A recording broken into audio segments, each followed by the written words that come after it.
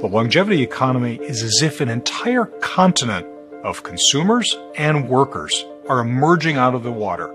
The fact of the matter is that technology and education and knowledge is changing so quickly that frankly even younger workers are getting old very fast given how the speed of things are changing around them. We have to continue training and education.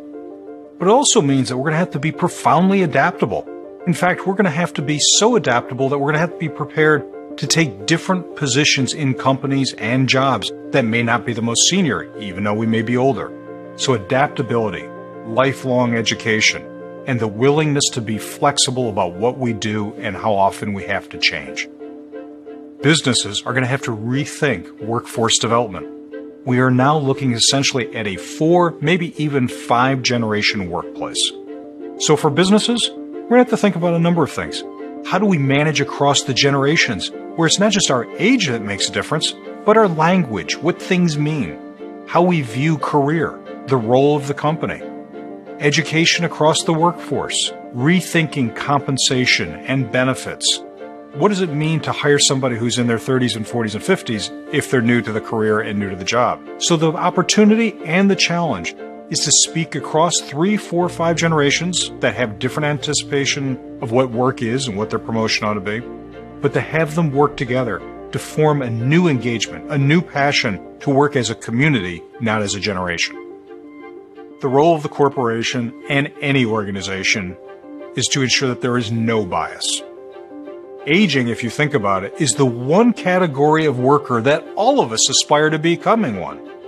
So not only is it not that bias is bad for everyone, but to have a community free of bias is to have a community that works together, that is passionate and truly engaged about the company mission. This is not just about productivity, it also is proven to yield profits.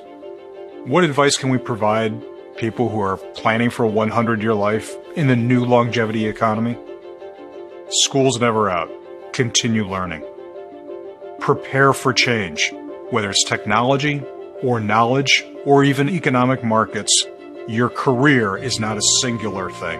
It's going to have to be changing with different jobs, different careers, and that leads to the third and perhaps most important, remaining adaptable. That in disruptive change, it's not just corporations and organizations that must navigate changing technologies, economics, and politics, but we as individuals must do that. And then finally, retirement. Planning for retirement that eventually is likely to come. After having many jobs, many careers, you may be more responsible than employers have traditionally been to prepare for retirement, to have the savings, the plans to be able to retire so that you can live longer and better.